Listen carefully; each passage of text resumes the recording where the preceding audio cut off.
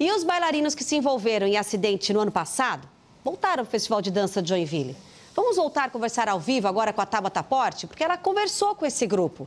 Tabata, superação que juntou aí a paixão pela dança e eles estão de volta, portanto, este ano.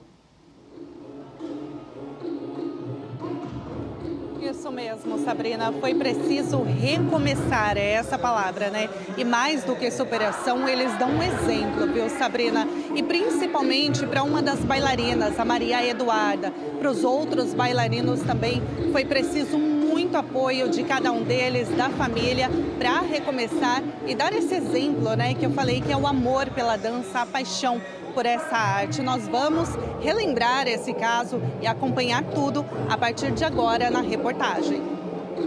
Há 9 meses, a equipe do Corpo de Baile no Área Beltrame se preparava para se apresentar nos palcos da mostra competitiva. Era a primeira vez que a companhia do Distrito Federal viria ao evento, mas um imprevisto marcou para sempre a vida de cada um deles. Após chegarem de avião em Curitiba, os bailarinos alugaram uma van para o transporte até Joinville. Porém, a 780 metros do local onde ficariam hospedados, o veículo foi atingido por uma carreta na rua Ottokar Derfel, no bairro Atiradores.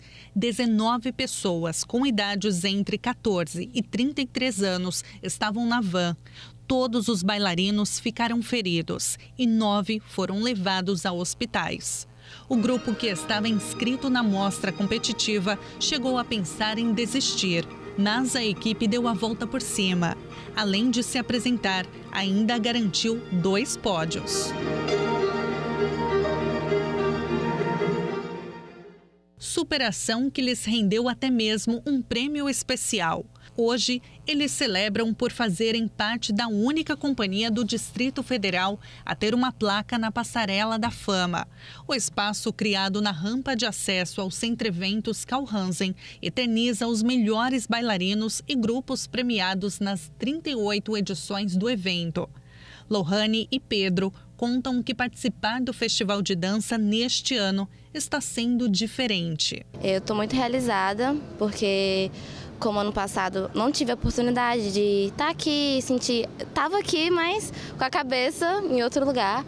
Esse ano eu estou aproveitando, estou vendo as coisas do jeitinho que eu queria e eu estou muito feliz. Ano passado foi muito conturbado, foi muito estranho, foi muito diferente, mas eu acho que ano passado no final valeu muito a pena. Tudo que a gente fez, a gente conseguiu, a gente entrou e dançou, foi muito bom. Mas esse ano realmente está muito diferente. Eu estou vendo muito mais coisa, eu estou enxergando o festival que ano passado eu não vi nada, não tinha entendido nada. A coreógrafa explica que o apoio tem sido necessário para deixarem de lado as inseguranças e lembranças do dia do acidente.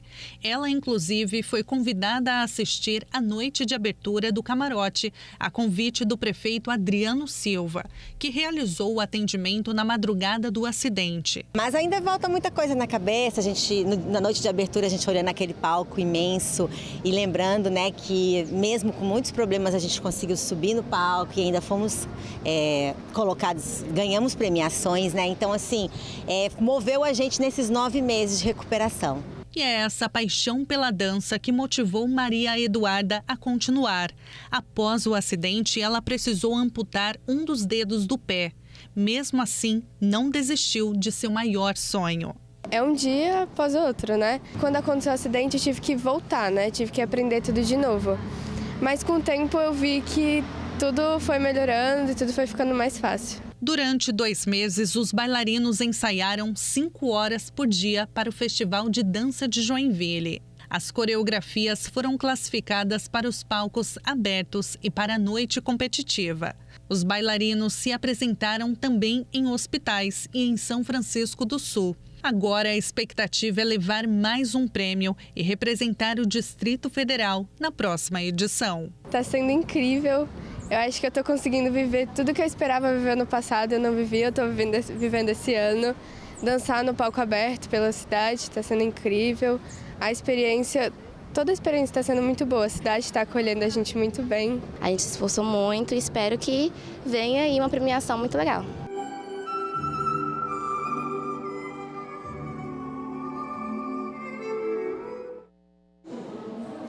Muito bonito, né? E ontem a companhia se apresentou na noite competitiva e olha só, eles garantiram mais um pódio.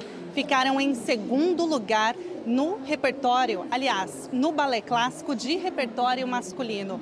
E foi muito lindo, vocês podem ver pelas imagens a linda apresentação dos bailarinos Lohane Dias de Carvalho e o Pedro Henrique, que a gente viu na reportagem. Eles deixaram o público fascinado. A leveza dos movimentos, a conexão deles realmente é de se apaixonar, né?